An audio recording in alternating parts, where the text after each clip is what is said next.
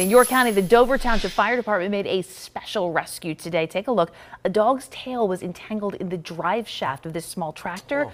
Firefighters had to use a hydraulic cutter to gut the drive shaft and free the pup. The dog did have to go to the vet, but is expected to make a full recovery.